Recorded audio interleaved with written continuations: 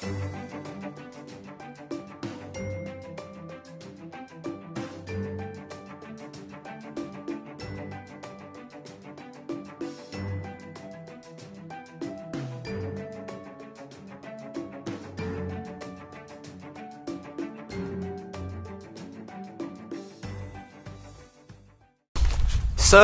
today I've made it all the way up to the Central Highlands of Scotland, and I'm going to walk up a mountain today, and the mountain's called Sha Hallion.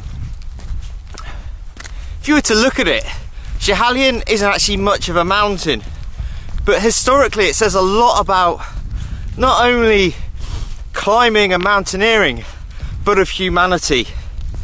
Its story begins in 1774, sort of in the middle of the Enlightenment movement, where scientists were trying to uncloak the mysteries and myths surrounding various things. One guy in particular stood out, Sir Isaac Newton.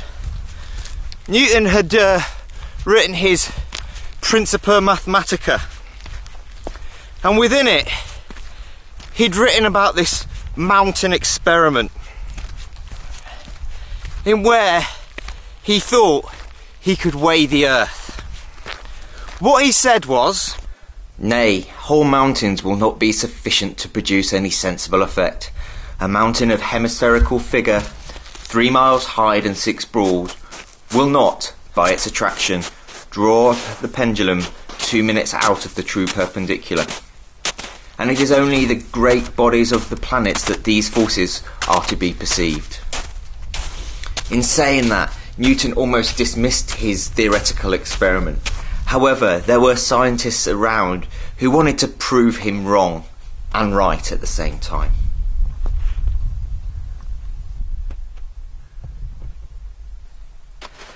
So the way their experiment was going to work was, you have a mountain, and it's a very crude diagram this, and then you put a pendulum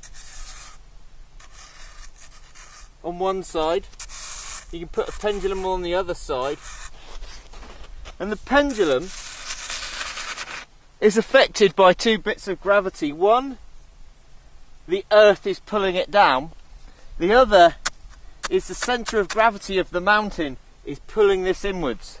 So if I put a pendulum not near a mountain, it would hang perpendicular to the Earth's surface. But here, it'd be pulled ever so slightly in towards the mountain, or that's the theory they were relying on. And to a certain extent, that's exactly what they proved with the Sha Hallion experiment. Modern scientists have carried it out again using much more accurate telescopes and a computer that mapped all the mountains in the surrounding sort of 100 miles and took into account all the gravitational effects. And what these modern scientists found was that this experiment, with just 3 pieces of equipment, was almost as good as what they can do today. They kind of had an idea of roughly what the mass of the Earth was, because they had a reasonable approximation of the mass of the mountain Schiehallion. To be totally accurate though, what they needed to do was find the mountain's volume, and then simply by getting a piece of rock and working out its density, they could then work out the mass of the mountain. This was easier said than done.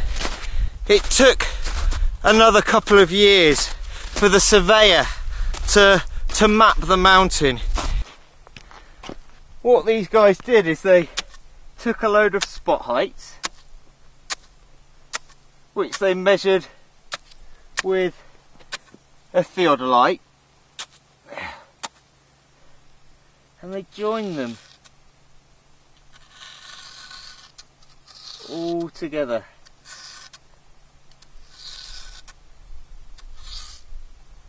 And what they ended up with was a series of triangles.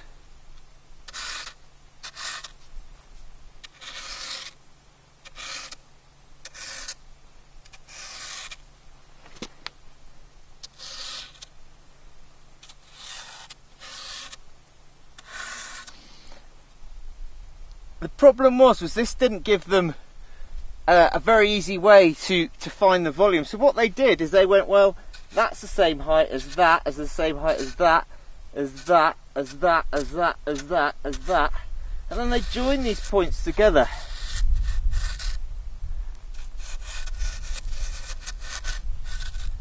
And what they ended up with was a contour line. And then they went outside that one and they did another contour line from all the points of equal height.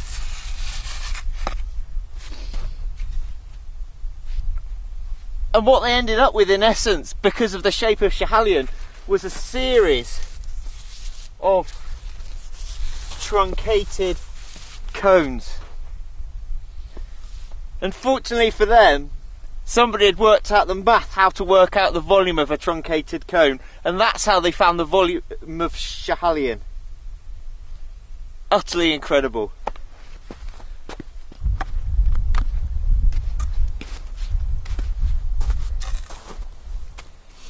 And that was Schiehalion's story. One of how scientists first used mountains to try and answer some questions to do with the natural sciences. And in the case of Schiehallion, actually weigh the planet that we live on. It's incredible to think that they managed that back in 1774 with the most rudimentary of scientific equipment.